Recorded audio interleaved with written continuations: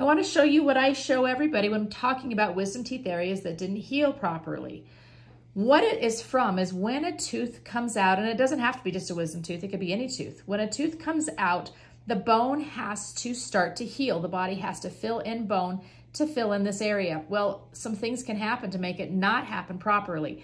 The gum tissue can grow down too quickly. There can be a little piece of tissue, of ligament, of bone, of tooth that's still left in here, and it doesn't allow it to heal. So that area creates a dead zone in the bone. That dead zone in the bone doesn't allow any of your own immune cells in to take care of it, but it can drop toxins all out of that dead zone.